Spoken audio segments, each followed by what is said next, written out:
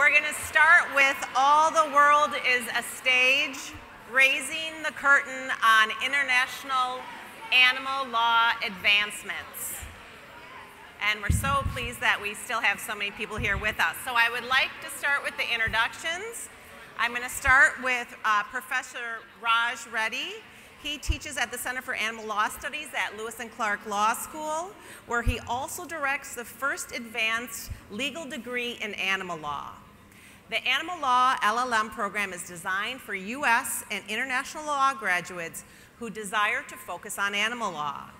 Since its inception in 2012, the LL.M program has educated more than 30 students from over a dozen countries.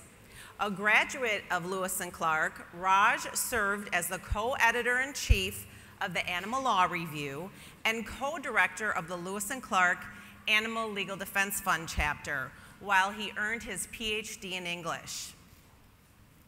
Outside of Lewis and Clark, he chairs the Animal Law section of the Oregon State Bar and the International Animal Law Subcommittee of the ABA.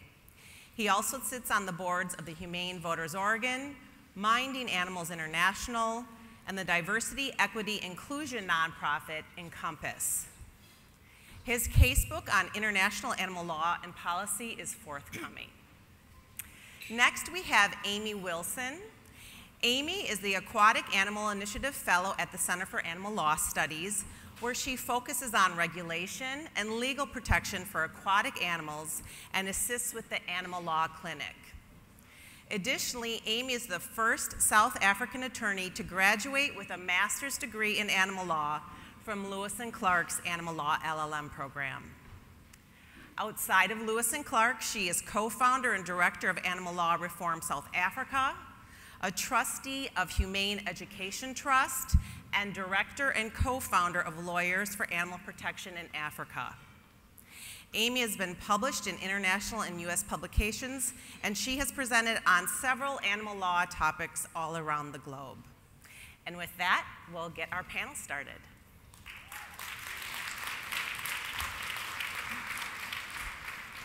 Good afternoon, everyone. Today, Raj and I are very excited to be talking to you about international and foreign animal legal developments happening all around the world. As is apparent from the presentations that we've already seen today, slowly but surely we are seeing animals being transformed from mere props to players within our global stage. So today, please join us. We've got a theatrical theme on our 3-act play for advocating for animals. And by raising the curtain today, we also hope to raise some questions. These developments are not always so clear-cut, and they require debate. And while we should celebrate our victories, we also need to be critical about what these mean in practice and what the implications are for animals.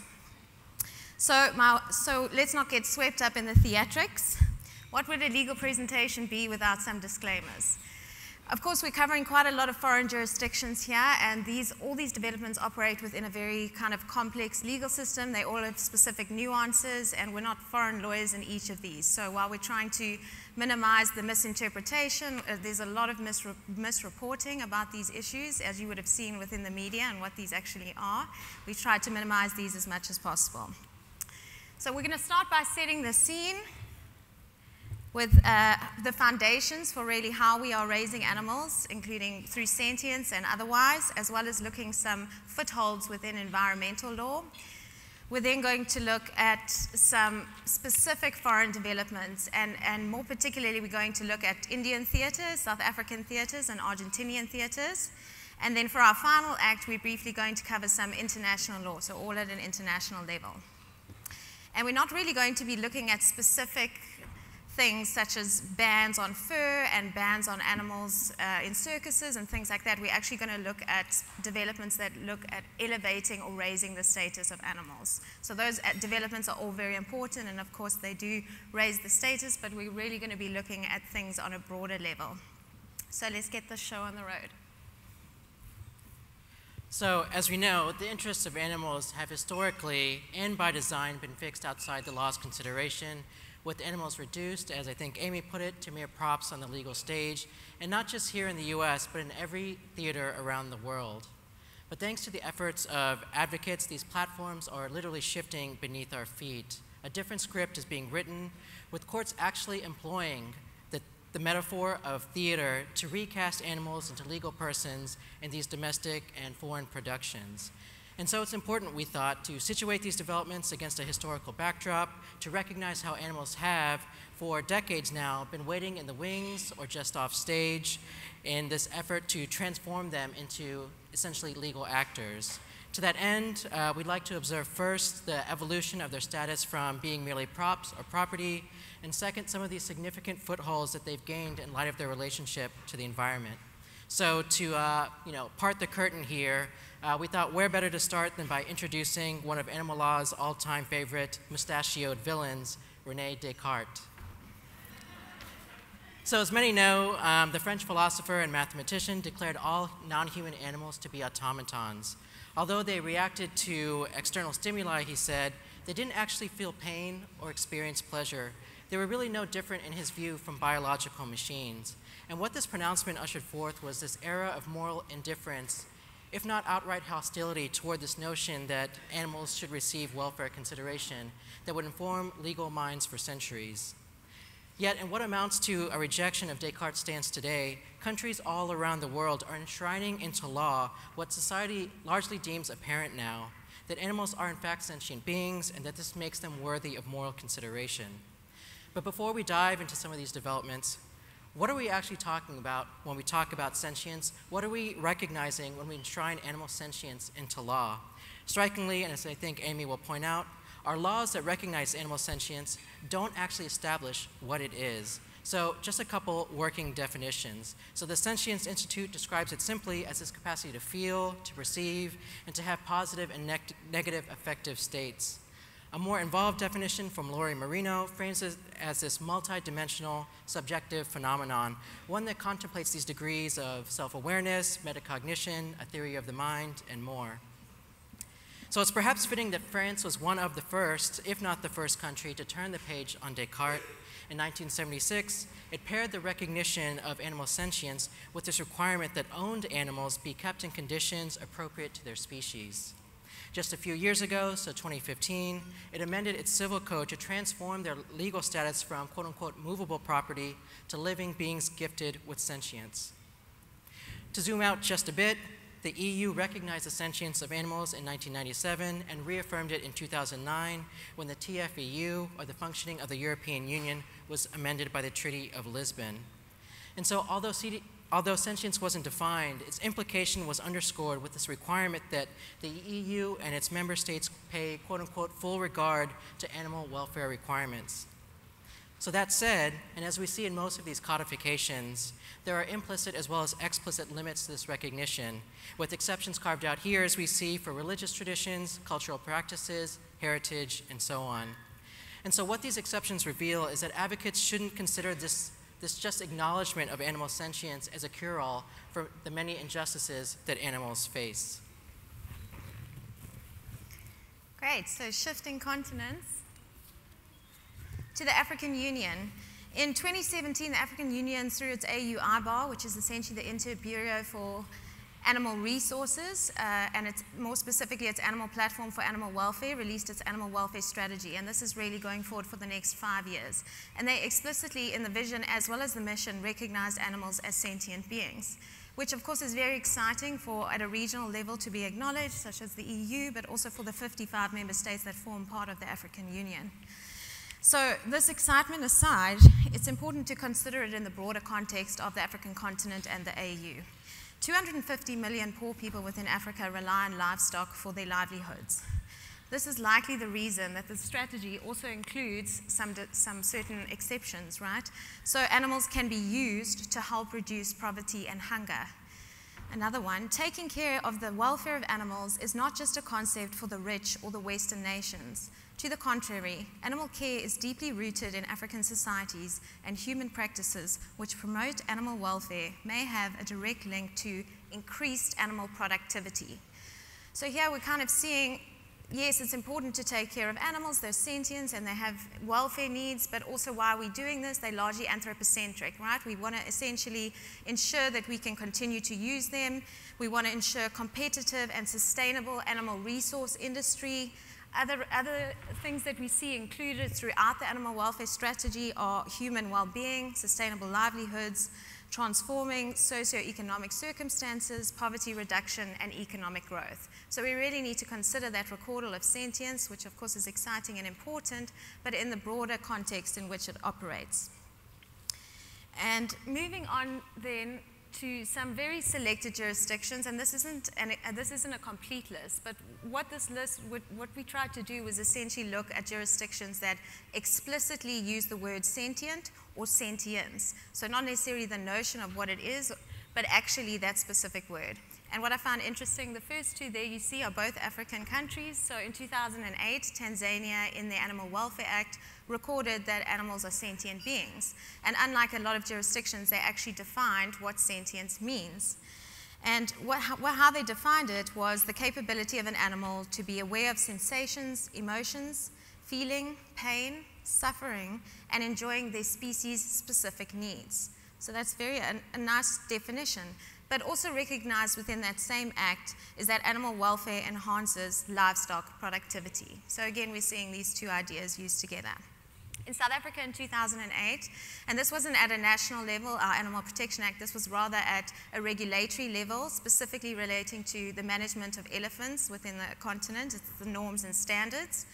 And they basically say that elephants need to be managed within the Republic of South Africa in such a way that recognizes their sentient nature. But also within that same document, they allow and provide for the culling of elephants. And they also, when an animal is categorized as a damage-causing animal, you're allowed to essentially shoot it, provided you have permits and things like that. So that's kind of the broader context. And then within our law at a national level, you're still allowed to use animals in circuses and keep them in zoos. So despite recognition of their sentient status, they still have all these other exceptions. And then other jurisdictions across the world, I'm not going to go through all of these. New Zealand, for example, was one of the first Commonwealth countries to explicitly record the sentience of animals, but again, we don't see that definition. So this kind of raises some important questions for us. Sorry, is really what are the implications for recording the sentience of animals? Great. Moving on from sentience, we look at this non-thing status. Now, there's a number of jurisdictions that have explicitly said animals are not things, or they are not objects, right? So we've got a few of them on the board there, very excitingly. And then aside from this non-thing, we see a recognition of them as living creatures and living beings. In Portugal, for example, this came very recently, and within that same act, they spoke about companion animals and how their custody needs to be considered in divorce matters. In Slovakia, they said that they enjoy a special legal status because they're able to perceive their surroundings around them. And Portugal is also considering similar things. So what does this all mean in practice? Well, it's great that we're recording these things, but there's a lack of clarity. When we're not defining what sentience is and what it means, how are we attaching legal objects, legal things to that, right? What are we supposed to do to recognize this? What are our obligations to these animals? It's not very clear. And is sentience the thing that we should be relying on to distinguish it? That often would separate us from other categories of animals. So aquatic animals, their sentience has largely been denied. Right, and that's part of the work at the Aquatic Animal Law Initiative. Shout out to Kathy. And we're seeing a lot of growing science to recognize specifically the sentience of fish. But again, is this the criteria that we should be using to uplift animals? Is this merely symbolic, or is it revolutionary? Are we accepting this then? We've got sentience, that's great, that's a win. But is it just quietening us down now because we finally got something in our legislation? Again, all of it needs to be considered in this anthropocentric way that it's recorded. And also, what about animals that aren't sentient? Are they not deserving of our protection? Sure, thanks. So animals have also seen footholds for personhood and rights of nature paradigms, which have been heavily informed by indigenous perspectives on this harmonious relationship between humanity and the environment. A prominent example comes to us from Ecuador, the first and I believe the only country to enshrine the rights of nature at the constitutional level. And so what this framework reveals is this shift from this notion of the Earth's sort of unending abundance towards a more sort of non-destructive natural use, which implicates animal considerations and indeed, animal rights with respect to issues such as species loss, as we see here in Article 72.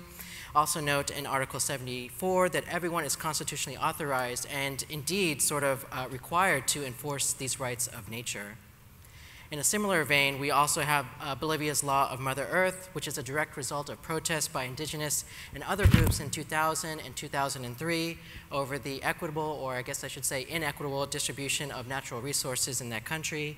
Soon after, Bolivia's constitution was redrafted, and this concept of vivir bien, or living well, was incorporated into national law, creating this right to a healthy environment. So the Law of Mother Earth was created as a kind of umbrella or framework law, and all state and national laws are supposed to conform to its provisions. As you can see here, Chapter 1 of this law contemplates Mother Earth as a legal entity with enforceable rights. And Chapter 2 defines her as a composite of interrelated life, so animals are included here, and this affords advocates, if just in theory, a platform to protect animals who have an inherent interest in life, diversity, and more. And notably, and finally, Chapter 4 creates the ability and actually a duty, again, on the part of the state and the people to uphold and enforce these rights. Of course, just as with the recognition of animal sentience, these rights of nature paradigms are no panacea either. In fact, the Law of Mother Earth is criticized for being purely symbolic, as the Office of Mother Earth, which is supposed to enforce these rights, has yet to be created. Not to mention that the state itself, which is supposed to enforce the law, has been the primary violator of it. Now that said, and as we'll see, the recognition that animals make up this integral part of the environment has led to some actual, very real advancements in the status of animals in some other arenas.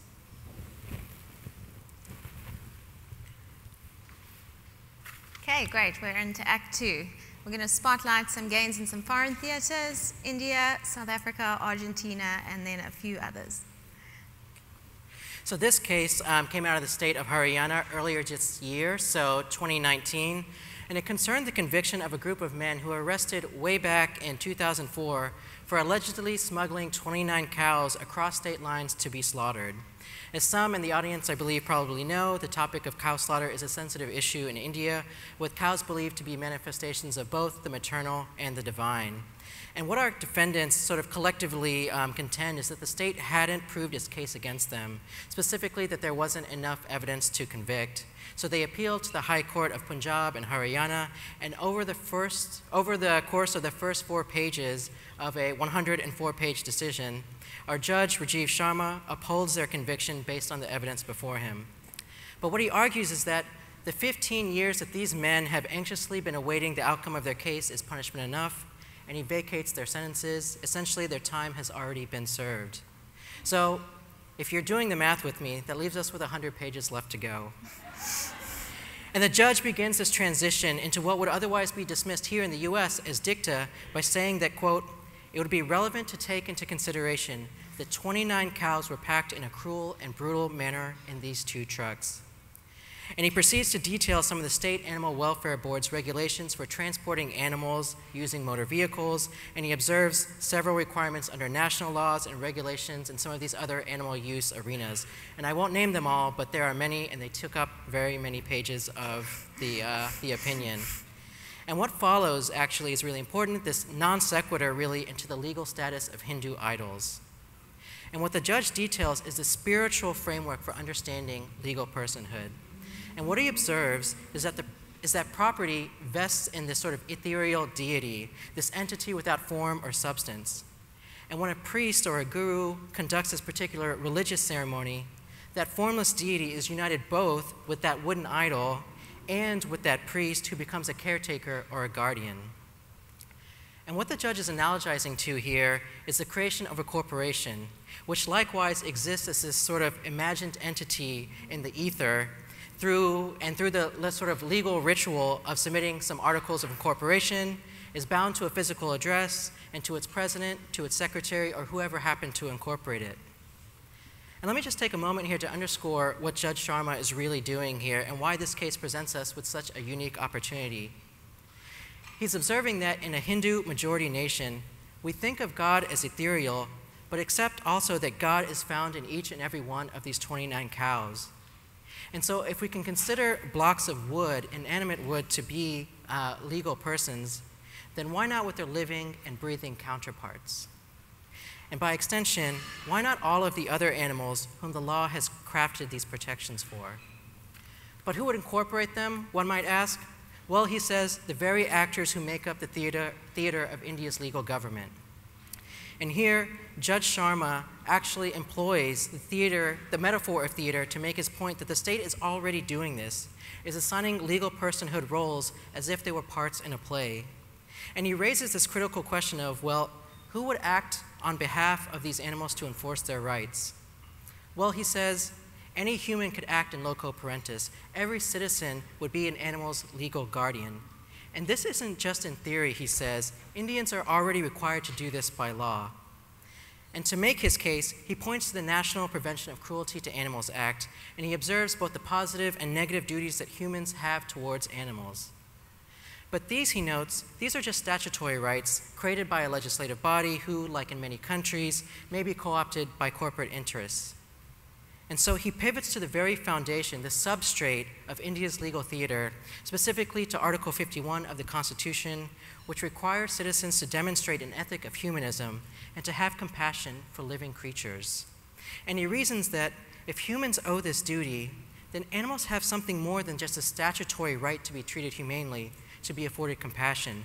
They have a foundational right, and so are already legal persons vis-a-vis the exact same legal framework by which all Indians are afforded this legal persona. So what does this mean? For one, we should apply animal welfare laws broadly, and courts shouldn't allow them to be circumvented. And to that end, Judge Sharma returns to that long list of animal protections, and he not only orders the state of Haryana to raise all of its animal welfare standards to what he sees the law as requiring, but he also demands that state actors and citizens take steps to enforce them as well. And he leaves us with this pronouncement that animals are already legal persons. And in this vein, he's not operating as just some, deus ex machina, being lowered down from the rafters and sort of transforming the legal theater below. Rather, he's observing that India's legal theater already requires and is asking us to simply stick to the script that we ourselves have written. We already require that animals are legal persons. And of course, this pronouncement raises certain questions, even causes for concern. This idea that legal rights should be predicated upon legal duties, as if personhood were some kind of currency, where to enjoy rights, one should, to turn the coin, owe legal duties to other people. And if that's true, what duties does Judge Sharma see us as requiring? Well, he doesn't quite say. Great, so moving on to the South African theatre, I believe South Africa presents a very exciting case study. So the case I'm going to delve into in detail is the NSPCA versus the Minister of Justice. It was a 2016 case in our Constitutional Court. The Constitutional Court is the highest court in the land. That's important. Our Constitution is the supreme law of the land, so everything needs to be consistent with it, and all laws and actions need to kind of be interpreted in light of it. And this was a unanimous judgment with 9 judges. So that's kind of the background. And the facts of the case involved a religious sacrificial slaughter of 2 camels. And essentially, what happened was there was an inspector on site from our National Society for the Prevention of Cruelty to Animals. It's a long thing, so I'm just going to call them the NSPCA. And important is that they are a statutory body. They're incorporated in terms of law, and they really enforce our Animal Protection Act. So they were present at the slaughter, and there was, without being too graphic, a number of attempts to slice the camels' throats, which were unsuccessful, and eventually, in an act of compassion, the inspector there shot the camels to put them out of their misery. Now, what really arose from that was that they wanted this case to be prosecuted, and the prosecuting authority refused to do so. and then they could then essentially apply for a private prosecution. You need to get a nolle prosequi, which is a certificate, and then they tried to go that route, but then were further denied. So the case really, the central tenet of it revolved around their ability to bring private prosecutions and essentially enforce our Animal Protection Act. So that was really the background of the case. But what's really interesting is that the court took this opportunity to really expand on the law. So I've put up some of the statements that the court made in its judgment. And here they say the rationale behind protecting animals has shifted. Okay, simply from guarding the moral status of man, where we see a lot of the previous animal protection laws were based around us as humans and how it offended our greater dignities when we were cruel to animals. He's saying that's changed, that it's no longer about that. We are now placing intrinsic worth on animals as individuals. Animal welfare is connected to the constitutional right to have the environment protected. That is a fundamental human right within our Constitution, and he is saying that that is interpreted to include animals. Animals are not expressly included within our Constitution other than to talk about who can deal with them in terms of competencies of government. So here we're actually elevating their status by including them within our human right to environment. And not only are we including them, we're including them as individuals with their individual interests. And here the court refers to the integrative approach, and in a very brief nutshell, this was a term that was coined by Professor David Bilchitz, and what it means is when we're looking at protecting and conserving species, we need to consider the individual. So it's not possible for us to consider non-endangerment and non-extinction without looking at how an individual is important and how that individual operates within the broader context. Now, this is very much compared with the aggregative approach, which he calls the aggregative approach, when we look at something like trophy hunting, where the argument is essentially like the funds we get from killing this one animal will be used for greater conservation efforts. And that's this aggregative approach. We're looking at the overall good for the species. And he rejects that idea, and he says, no, you can only look at proper conservation when you consider the individual of an animal. And the court accepted this. They said this integrative approach correctly links the suffering, again, of individual animals to conservation, and it illustrates the extent to which we need to show respect for animals, but how this essentially reinforces our human rights and our conservation efforts as humans. So these are some very, very positive statements. And really, in this judgment, the court referred back to a number of other judgments, and one of them was this Lentong Tai case from 2014, and this involved the prosecution of a known rhino kingpin. He was implicated in a number of crimes relating to rhinos poaching, transferring across borders.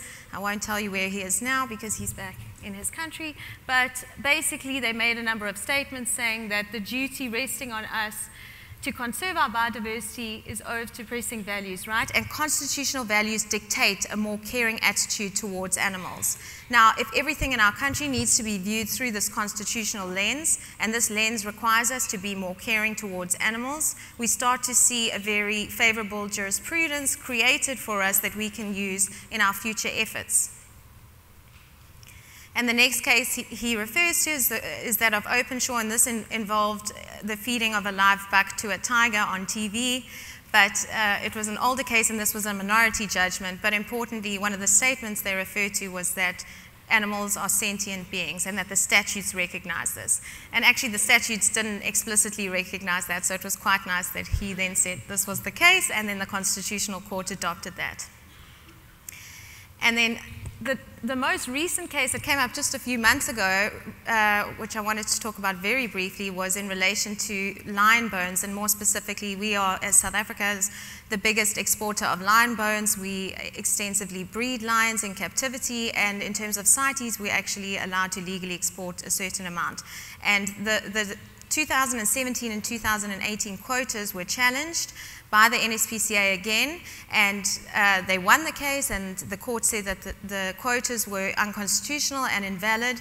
But what's important and relevant here is that they refer back to the 2016 case, and it's not only talking about animals in the wild, they're actually talking about the right to environment for animals that are held in captivity as well. So this kind of hones it in. It's not just animals in the wild that we need to care about for conservation purposes. We need to and should, when we are intensively breeding them and domesticating them, consider their welfare and consider that as applying to them as well. So the main takeaways that I wanted to touch on was really the elevation of animals to a constitutional concern, not only that, through the interpretation of our human rights. And that is something that I find very exciting when, like I said, the Constitution is supreme and we have such a big emphasis on human rights. And it might appear to some to be anthropocentric to do it this way, but if we can elevate animals to a constitutional concern and actively interpret not only the right to environment, but potentially other rights within our Constitution to include animals, that is huge and that's very exciting. But the protection of animals is not just about humans, right? It's about them. It's about them as individuals themselves. They have intrinsic value. This is a statement by the court. And they don't just have instrumental value. They're not just here for us to use and make money of. They're not economic tools. Okay, they are important as individuals. I mentioned that. Not just, and a lot of our legislation looks at them for conservation and biodiversity purposes. So that kind of thwarts that. Is human rights are implicated by animal interests. This is great. And it's not just ones that are in the wild. It's ones that are actively being domesticated now. Animal conservation, animal welfare and animal conservation are intertwined, and this opens the door. Great. Okay, so this case, 2016 case, comes from Argentina, and it concerns a habeas corpus action to free a captive orangutan named Cecilia from some rather deplorable conditions at the Mendoza Zoo. The petition was brought by an animal rights organization called AFADA, and they essentially assert that Cecilia is a non-human person, someone who is innocent of any crime and has yet to be convicted, has been convicted by a public official and confined without due process. And in their habeas petition, they make two specific arguments. First, that Cecilia is again being arbitrarily and illegally detained, and second, that the conditions of that confinement, and this is the important one, pose a risk to her physical health and emotional well-being. And it's important to note that AFADA is immediately dismissed as an inappropriate party to the case based on some procedural grounds. So what does that mean? Well, even though this habeas corpus action is brought in Cecilia's name now, there's no third party who's able to actively advocate for her interests. And given that Cecilia literally cannot speak for herself before the court, one would think that this case would have been dismissed, except that the court observes that it has the power of Uranavit Curia, the civil law construct that's part and parcel of the inquisitorial system. And as applied to the present case, the court observes that despite this defect in AFADA's standing, it knows the law and can apply the law itself. And the court begins its personhood analysis in a curious place, and that's by observing that in the theater of Argentina, human actors are afforded a certain set of rights, and I'm going to go through these here. First, we have Article 43, and this is a constitutional right of collective impact. Basically, Argentinians share the single stage and have a collective interest in all of those things that affect them collectively. And then we have Article 41, which affords them this healthy use of the environment, and this includes things like the natural patrimony, cultural values, and on the one hand, these things sort of stand apart, but they're also housed in this right or this guarantee to a quality of social life. And then we have this national law that basically affirms that fauna are a public interest, and because they're a public interest, everybody has this duty to protect them. And finally, we have Article 16, which gives the court these broad powers to intervene when they're trying to protect our collective interests. And so just as there are rights for our human actors, there are necessarily objects of those rights. And I've tried to parallel them here as best as I can. So with this collective right to the environment, as it pertains to a quality of social life, we get to enjoy things like parks and even landscapes. We also have a protected aesthetic interest in enjoying cultural resources like traditional sculptures. This idea being that once we invest in something as a people and consider that thing part of our culture, it should also be protected because it affects us collectively. And the court notes this sort of previous case holding that this collective impact applies to dolphins, given that we enjoy them as part of our natural and cultural heritage. So how does Cecilia fit into this legal theater, given its human actors and sometimes animal objects? Well, as an orangutan, Cecilia is clearly part of the animal kingdom. She's part of the natural and cultural patrimony of the state, and humans have this right to enjoy her as an object. But Cecilia is also so similar to our human subjects, the actors of our play. She has these cognitive capacities of a young human. She's emotionally complex and psychologically complex. Genetically, the court observes, she shares 99.4% of our DNA. And in this moment, the court actually frames her as a sort of honorary member of human society. As such, she's recognized as both a subject and an object. She's part of the natural world and part of the human world as well. And so wields this kind of, I call it a dual identity. She operates in both spheres. And I want to be careful about how I frame this, but what the court is saying is that, yes, Cecilia is an object, but an object with so many of the characteristics of a subject that as an honorary subject, she too should get to enjoy this quality of social life, which includes these natural and cultural objects of which she is one. Put another way, Cecilia is a prop, but she's also an actor, which means that she, like us, has the right to enjoy herself as a prop that affects us collectively. So ultimately, the court determines that the detention itself isn't arbitrary or illegal. After all, the Mendoza Zoo was authorized to house animals some 200 years ago, but there's this fundamental right to a natural environment, which is part of this quality of social life. And because the zoo can't afford this or can't provide this, the conditions of the confinement and not the confinement itself, those are what violate Cecilia's newly recognized habeas corpus guarantee. And I won't remark as to whether the court's logic goes too far or perhaps not even far enough, but I want to underscore the conclusion that this case is somewhat bittersweet. The state can't give Cecilia what she needs to thrive, and so the only option is to move her to a sanctuary in another country, to another political and legal theater altogether, one in which she technically won't be a legal subject or a legal person any longer. And the court seems to recognize sort of the tragedy that's being played out, and the judge characterizes Cecilia as this kind of antithesis of the biblical scapegoat, this animal the community would symbolically sort of lay their sins upon before casting him out in the wild, with this ritual supposed to bring the community together. But in contrast, our judge calls upon citizens, the human actors of Argentina, to put their kindness, their warmth, their good feelings into Cecilia before sending her off to ensure her well-being, which comes at the loss of our heritage and her heritage, not to mention this newly recognized member of our community.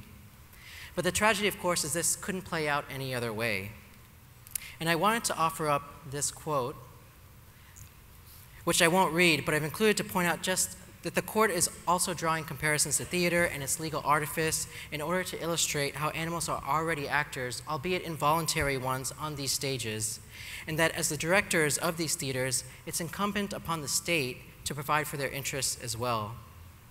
Of course, this case also presents certain causes for concern or confusion, such as if Cecilia is being recognized as a legal person due to her proximity to humankind, well, what's the cutoff line? The court observes a particular DNA percentage, observes some cognitive capacities, but does that cling problematically to this sort of form of anthropocentrism? And then also, what are our obligations to these exiled persons once they've left our national theaters? Is it appropriate in all or any cases to basically ship them off, or do we owe them a duty, as we would to a human actor, to take care of them in our own sort of legal theaters? There are a number of other sort of personhood cases that we just don't have time to go into, but some other folks who spoke previously have mentioned them, but they're just listed here, and if you have any questions about them at the end, we'll be happy to chat about them. Thanks. So moving on to our third and final act, we're going to be speaking about some international productions, really animals and how they dealt with at an international level, and then maybe some potential future developments that are being utilized.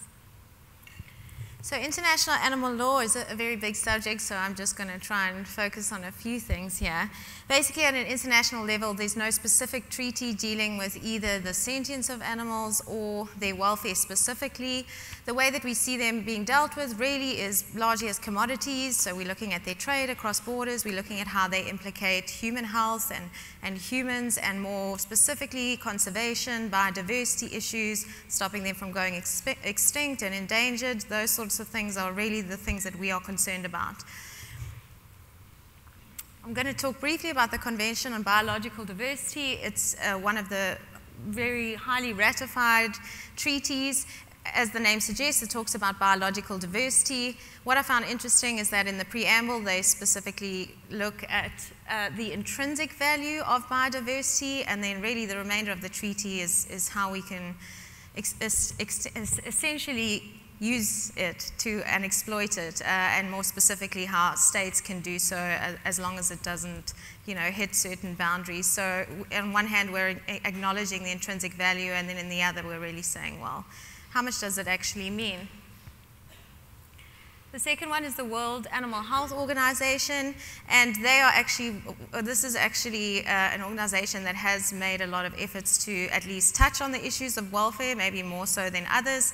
They don't specifically set standards that are very clear, and there's a lot of criticism about them dealing with this welfare. Essentially, their focus is on animal health, and even more specifically, it's really to help us as humans. So that's kind of the background of that. But again, we are seeing some efforts, and in their 2017 strategy, they also acknowledge the sentience of animals, but again, in this anthropocentric context.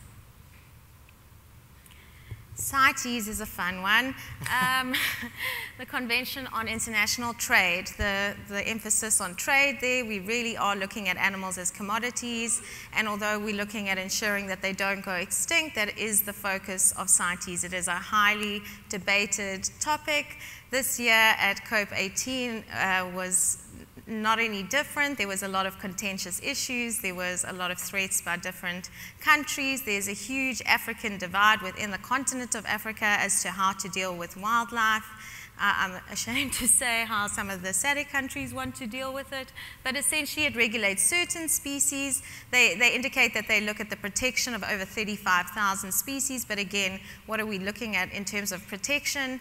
One of the topics that came up very hotly contested was that of elephants, and more specifically, how CITES works is a transfer across borders and the issuing of certain permits, and more specifically elephants to appropriate and acceptable destinations. So really they were kind of honing in on what the definition of appropriate and acceptable was for elephants, and more specifically wild-caught elephants. And there was proposals put forward for resolutions essentially trying to stop them from being taken to ex situ conservation, so things like zoos and that. There was a lot of debate back and forth. EU, I'm not going to get into the details, but essentially what was hailed as a big success for them was that we can't take elephants out of the wild and put them into this ex situ circumstances. Only in exceptional circumstances can we do this, and subject to other disclaimers. So at least it's a step forward for wild elephants. But again, we've yet to see, well, it hasn't gone into force yet, but we've yet to see a marked improvement for those elephants. It'll be interesting to see how that's enforced. We know just this week that 33 elephants were taken from Zim. So moving on to world trade. Sure. So the GATT, or the General Agreement on Tariffs and Trade, was entered shortly into after World War II. And its core purpose was to reduce or remove barriers to trade. On the one hand, just to increase trade and spur the economy among countries, but also with the hopes of eliminating protectionism and trade wars, which lead, or can lead, as we know, to actual military conflicts. So the GATT is a set of rules and has been updated several times, and in 1995, it evolved into the World Trade Organization. And in the early 2000s, the EU, citing some public attitudes towards the killing of seals, created what it called the EU seal regime, which prohibited the import of seal products, but allowed for certain exceptions, which you can see here, a traveler's exception, resource management exception, and for community hunts, which was, I think, the most controversial of the three. We also have then Canada and Norway, and they're arguing that this EU framework violates the provisions of the GATT, specifically that it discriminates against them by giving an advantage to Greenland's indigenous communities and keeping out their own commercial hunts. In its defense, we have the EU pointing to specific sections or specific exceptions in the GATT, specifically this exception that protects for public morals. In this case, the EU is arguing that the EU seal regime protects animal welfare, and that's an issue of public moral concern, and therefore falls under an exception to some of the GATT rules. What's important to take away for this case is that for advocates is that the WTO basically confirmed that animal welfare is a legitimate object of moral concern, to the point that on the international stage, we're willing to sacrifice the benefits of free trade and economic stability to protect animals, this despite their historical commodification as chattel property. And I should note that the WTO actually ended up ruling against the EU and their seal regime because the exception that was carved out, to borrow a US phrase, was not narrowly tailored enough to keep out other seal products from Inuit hunts, which were arguably just as problematic morally to EU citizens and consumers. But again, this case confirms this sort of global shift in thinking about animal status in that they matter to us morally. Thanks. So moving on to some potential platforms that have been used or have been mentioned at least in the past. And again, there's a number of different efforts, and we're really just looking at a few more specifically. There hasn't been any of these that have been accepted. I'm going to put them all up there. The first two are declarations. So declarations do not have the same international law status as a treaty, but nevertheless are important because they're essentially a stand in a way of countries saying that this is an important issue. The one that's gained a lot of traction is the Universal Declaration on Animal Welfare, and it's gone through many iterations, most recently in 2011. And again, it's been signed on by a few. It's gotten some traction. It explicitly records that animals are sentient beings. Again, though, it largely has an anthropocentric focus as to why we need to take care of animals. It's largely for our own health. It's largely because it affects our productivity and our economic interests and things like that. One which is also a declaration but is completely different really to the UDAW is the UDAR, and there's another one with a similar name, but this is the one that was done in 1978 in France and declared in UNESCO session. And it's really one of the most ambitious international things that I've seen for animals, and it's quite exciting to look back at this 40 years ago to see what they were declaring and actually seeing that some of these things are in fact in our laws around the world in one way or another. One of them is talking about representation in government. Obviously, the other more ambitious ones are every animal has a right to life, which obviously is hotly contested. But I think it's exciting to at least see what they wanted back then and what they saw as good and positive for animals is in fact happening. And it went through an iteration into 1989, but again, there's been no other movement on it since then. And the last one is the International Convention, and this is in fact a treaty. It's not a declaration. It was drafted by David Faber, and again it's got largely anthropocentric concerns, but it is trying to set some sort of explicit standards for animals and their welfare, and it's very detailed in terms of what it's requesting, but again it's a welfare thing. But all of these efforts, I think it's important to note that they're rejecting the status quo, they're rejecting how animals are treated at an international level, they're looking to improve them, and whether or not they've actually been signed on, it's important that these efforts are in fact happening. Other things that are happening include the interpretation of existing international law to try and use these as ways to improve conditions for animals. I know Charlotte Blattner's just written a book about this, so that's very exciting. And what's also exciting is we're seeing in the environmental law at an international level a lot of scholarship and a lot of efforts to actually incorporate animal welfare into the consideration of species extinction and endangerment. So this is kind of that integrative approach that I spoke about that we saw in the South African law. There's a whole book now, also just recently edited by a South African academic, about welfare, the welfare of animals in international law. And I think this is exciting because who knows where it's going to go, but it's happening. So some final thoughts for our final curtain of our show. We've seen a general upward trend for animals within our legal system, and this has been done in many different ways. It's through the recordals of sentience, through their non-thing status, and even through the interpretation of existing human rights. Okay, there have, of course, been some regressive steps, and also important to note is that we kind of touched on the legislative and the judicial efforts, but of course we need to look at the executive really and some of their efforts, and are these generally positive or negative? I won't make any further comments on that. In terms of international law, there's, again, some very exciting possibilities out there, and the more we continue to build scholarship and academia on these issues, I think the more traction it will receive. What are the actual implications for animals? Well, we've already seen it. It's positive. We need to kind of consider that when we're pushing for legislative efforts to try and create a bit more certainty for what our obligations then are towards animals and how they're going to operate in the broader context of the acts they're recorded in, our legal systems, our societies, and then, of course, more broadly, how they impact in our country level relationships. There are, of course, a number of challenges which we're all aware of. What is exciting is that we see animal advocates around the world working with these and working within their own legal systems. And there's a number of opportunities created. And as we know, what we're trying to do for animals is a revolutionary act. So I think what we want to leave with is that keep going at it because the show must go on. Next slide. Next slide. Okay.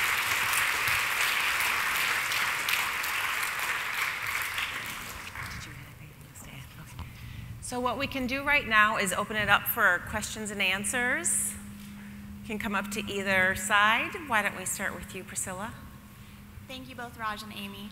My question is, from everything that we're seeing on the international efforts for animal protection and the promising opinions that are coming out, do you both of you have advice for United States-based attorneys of what we can learn from these international efforts to protect animals? Thank you.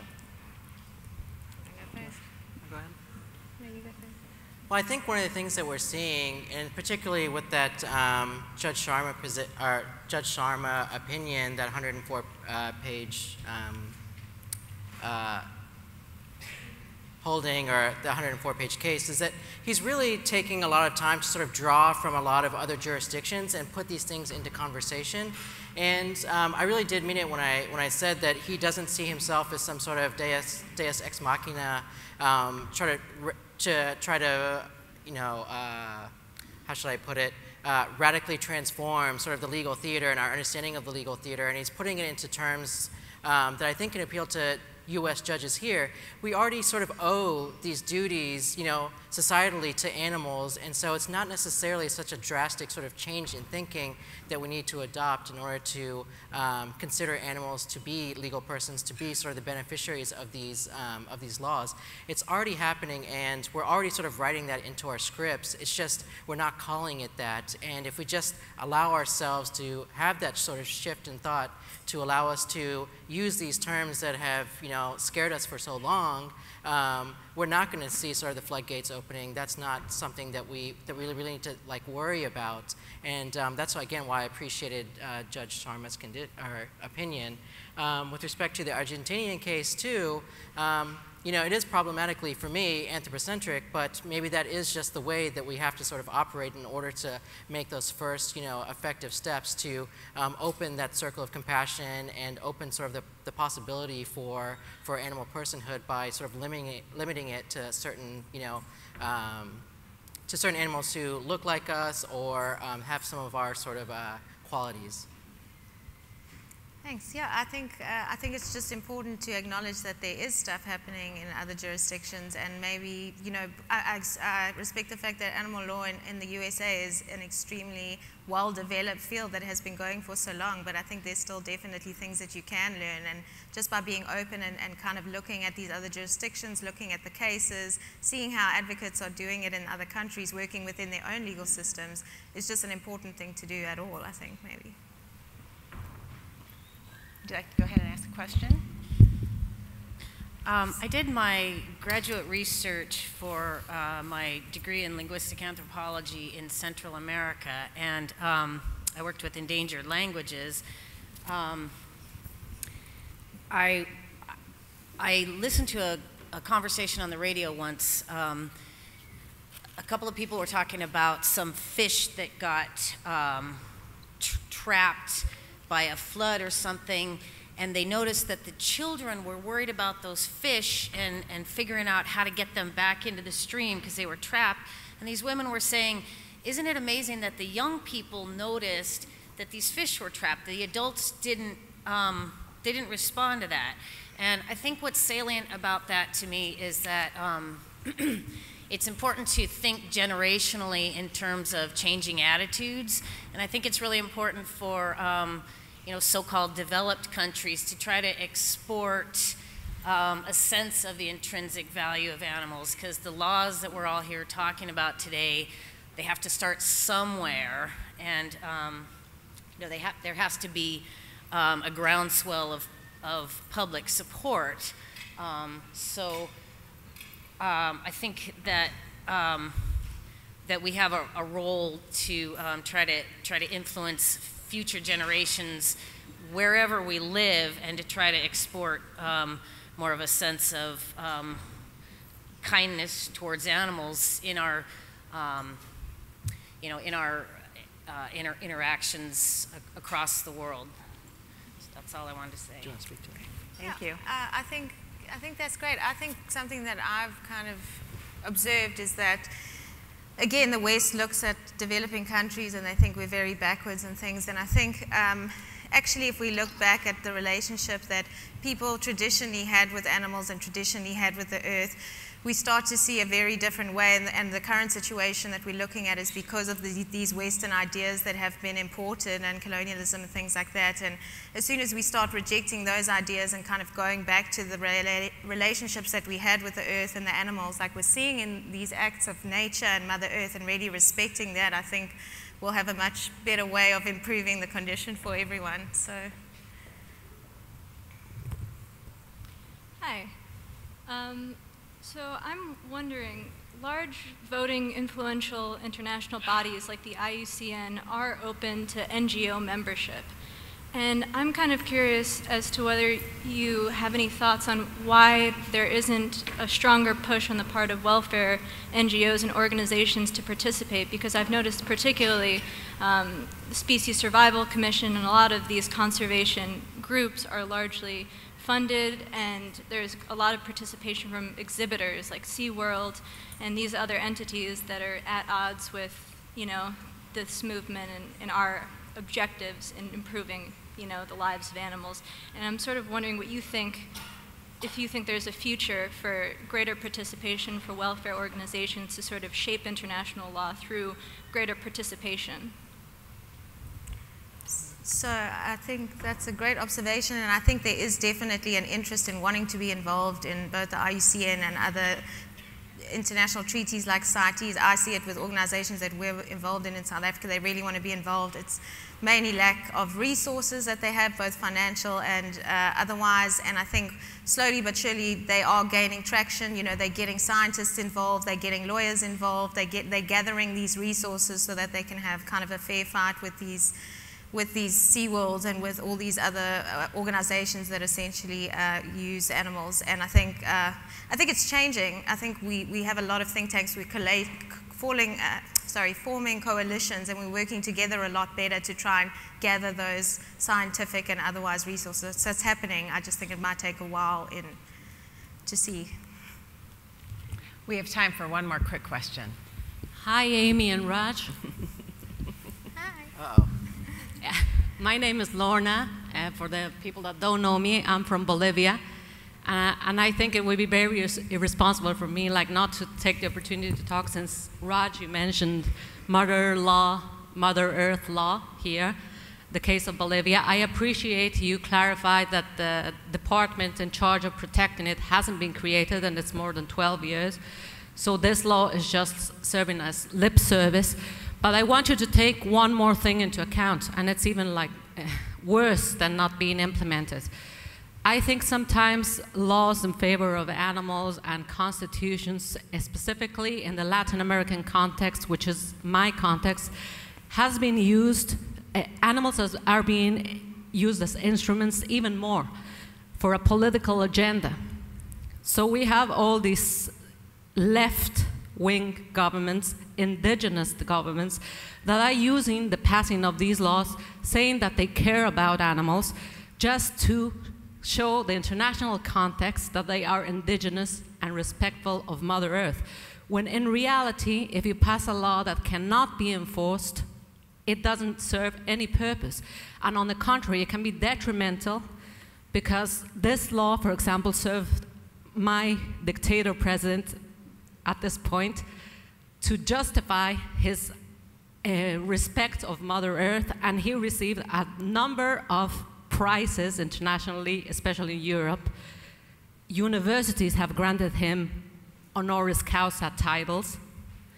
And a few weeks ago, 200 million animals died in my country in the fires in the Amazon. And nobody is talking about that. So these laws can not only be like not enforced, but can be detrimental if you use them like as a political maneuver to project an image that is not the real one to the world. I just want everyone to take that into account. Would you like to comment to that? Sure, and thank you, Lorna, for bringing that up. The same thing is happening in a number of countries, not just here in the US and in Bolivia, but also in India. You see a lot of cow protection laws that are giving cover to a lot of politicians who get to sort of make their case for why they should be reelected, but they're really being used to essentially allow the commodification and exploitation of these cows in some of these other contexts, so dairy milk and so on. And so, yeah, I mean, absolutely, we have to be critical of these particular laws and, approach them critically and see what work they're really doing. But, with respect to, the law of Mother Earth, Lorna was in my class last year, was a number of international students, and one of the questions that we posed at the end of the class was, well, would you rather have this law or not have this law to work from 5, 10, or 15 years from now? And it's another sort of question that we have to ask ourselves. We don't appreciate, some of these laws and what they're shielding now, but do they offer us some sort of footholds for the future? And it's just another sort of context in which to approach some of these questions. Great. Well, thank you very much, Raj and Amy, and we are done with this panel. I believe we're having a break right now. Is that right? Okay. Thank you so much.